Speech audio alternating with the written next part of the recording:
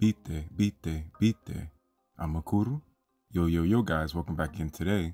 Today we're going to be talking about the last queen of Rwanda. The last queen of Rwanda was Rosalie Chunda. Rosalie Chunda was born in 1928 in the eastern region, which is now the Ramagana district. Her father, Martin Gatsinzi, and mother, Magwindiagiri, would have 5 children. Her father and mother would eventually move the family to the Mutara area. At the age of 14, she would marry King Mutara III. Even before becoming royalty, the queen was said to be very shy, humble, and generous. The queen belonged to the Tutsi class, or people. Once becoming queen, many people would call her the people's queen. This is due to some of the population believing she was good in nature and cared for the people of the kingdom. The king's servants would speak highly of her, and people of the palace neighborhood would as well. People, from time to time, would come by the palace asking to see her. She would tell her servants to let them in. Once they would enter, she would serve them milk. She was said to respect everyone and treat everyone fairly. Accounts of her, outside of Rwanda, should be noted as well. American writer John Gunther would visit Rwanda in 1953 and interview the king. After the interview with the king, Gunther would speak with the queen. Gunther would describe the queen very fluent in French, not well traveled, while also being a shy person. In 1959, the king would be killed mysteriously before the Rwandan Revolution.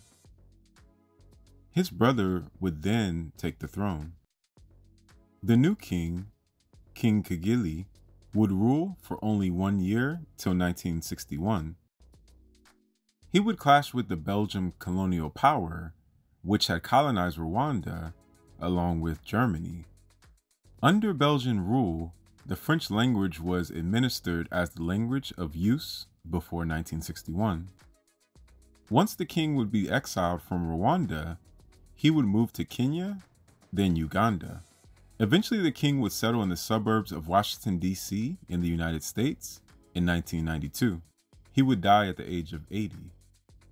Ethnic group tension would rise as well. Rwanda has 3 groups, known as the Tutsi people, Hutu people, and Twa people. In 1961, the Rwandan Revolution would take place. This revolution, also known as the Hutu Revolution or the Wind of Destruction, was a time when ethnic tension and violence boiled over. From 1959 to 1961, the Tutsi and Hutu would clash, leading to death in the country. In 1994, the Rwandan Civil War would lead to around 100 days of the Tutsi group and some Twa and Hutu being killed by Hutu militias. This would lead to the current president since 2000, Paul Kagame, a Tutsi military leader and politician who led the Rwandan Patriot Front. He would go on to defeat the Hutu forces and end the Rwandan genocide in 1994.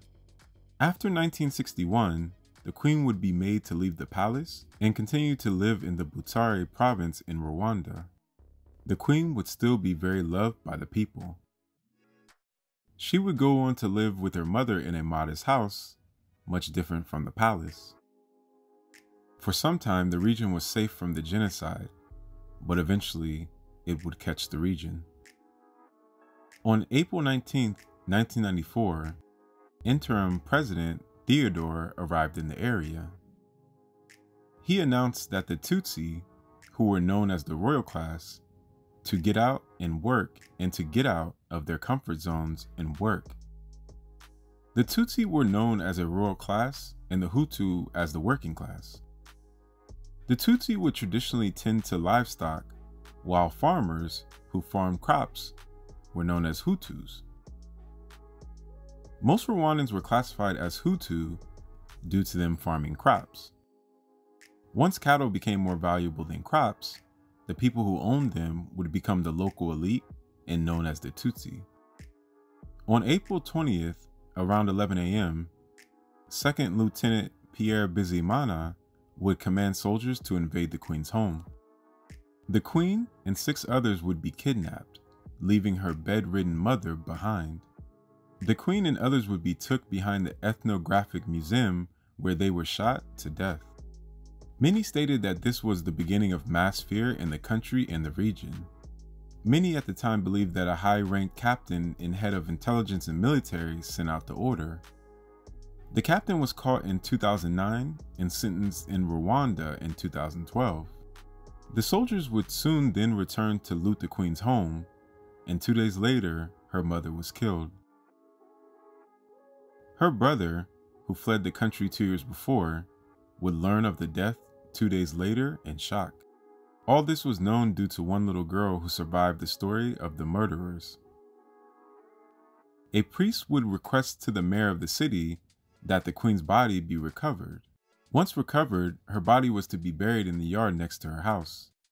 Her body was eventually moved to Nyanza, where she rests beside her husband. On April 20th of every year, her families, friends, and relatives gather at her resting place to pay her respects. Please like the video, turn on the bell notification down there so you can get all my videos. Also subscribe so you can keep up with the channel. Like me on all social medias, which is Afric Network, which is Instagram, Twitter, SoundCloud, Facebook, TikTok, and Snapchat.